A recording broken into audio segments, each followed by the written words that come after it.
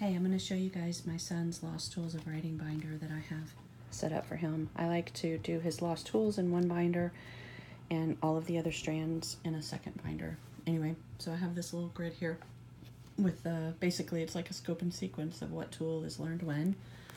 I have, this was more for me, tells me what documents I need when. I posted this one earlier today. I made one copy of the 5 common topics. It's in a protective sheet so it can just be looked at easily. I have this flow chart here. This was the other document I posted earlier today that has basically each book, everything just step by step down that has to be taken care of, watching videos and so forth. I think it's easier to look at than the guide. We've got it all kind of in one spot here. Anyway, that goes through all of the books. And then the way I have it organized is one tab for each of the books that we read.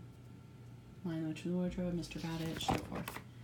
And all of the worksheets, I copied them. They're here, ready to go.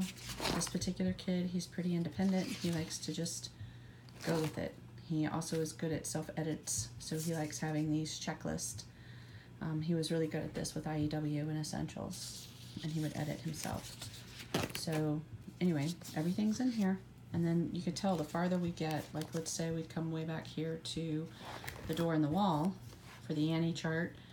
By then we're just using notebook paper because you don't have room. And then all of the worksheets are all printed and ready to go with the outline.